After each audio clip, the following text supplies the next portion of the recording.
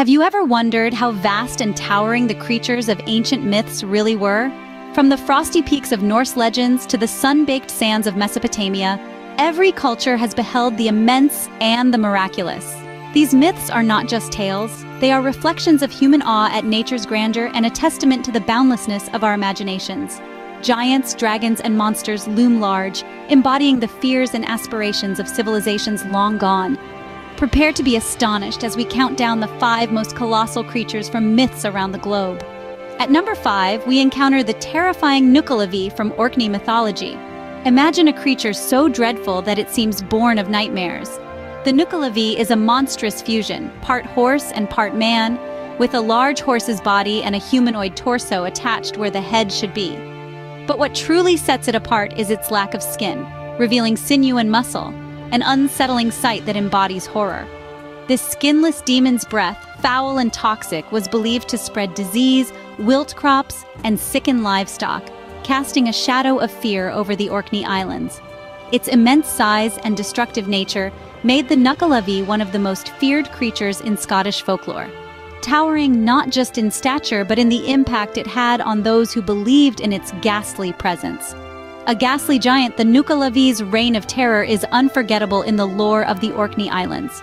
Slithering in at number 4 is Jormungandr, the Midgard serpent from Norse mythology.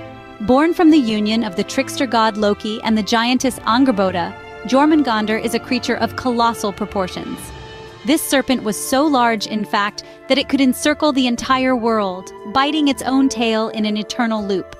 This act symbolizes the infinite nature of the oceans and the cyclical nature of time.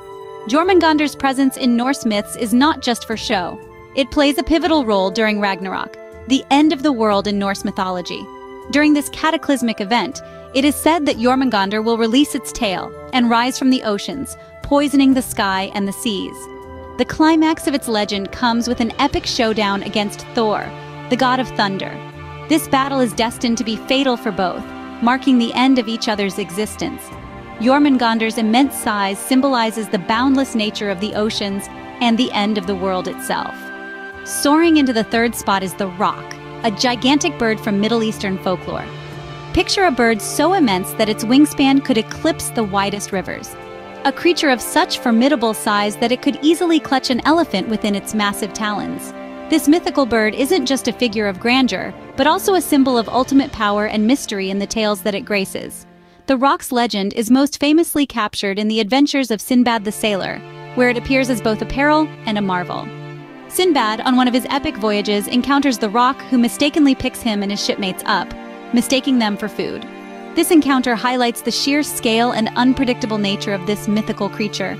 Beyond mere stories, the Roc has profoundly influenced how birds are viewed in mythology, representing awe-inspiring strength and the untamed forces of nature.